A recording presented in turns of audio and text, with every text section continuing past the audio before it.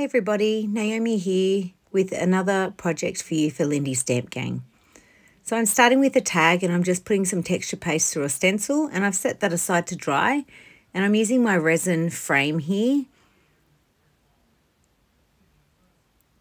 And now I'm going to add my colour through the sprinkle and spritz technique onto my tag, which I have gessoed previously. So I'm starting with dragonfly denim, and then I'm moving into the azure. Bit of a mouthful for that one to say, but beautiful words. And I'm finishing off with Delphinium turquoise. And I'm just activating it with my water and smooshing it around with a brush just to make sure all those bits of powder are activated. And then I set that aside to dry.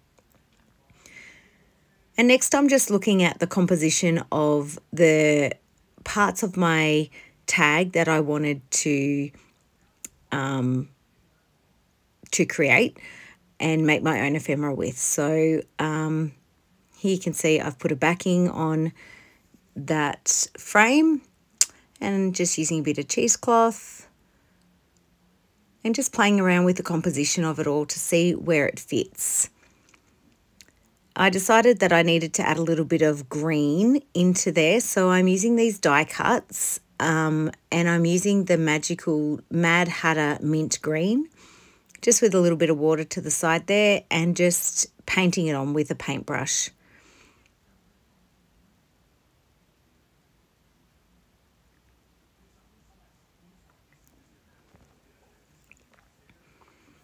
And then I'm just placing them on, and I haven't glued anything down yet.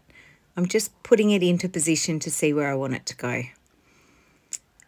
And this is a little rabbit, so I'm popping him on there. He's my focal piece. And I'm finishing off here with some stamping.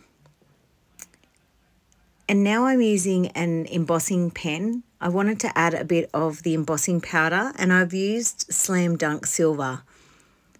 And I've just used an embossing pen just so I can add it just to the edges and along the side there as well. And now I'm just heat setting it. Just gave it a little bit of bling and was a nice contrast with those blues. And I'm just adding some white splatters over the top to finish it off. And here's a few close-ups for you. I hope I've inspired you to make something arty and crafty with your own Lindy's Stamp Gang products. Thanks for watching.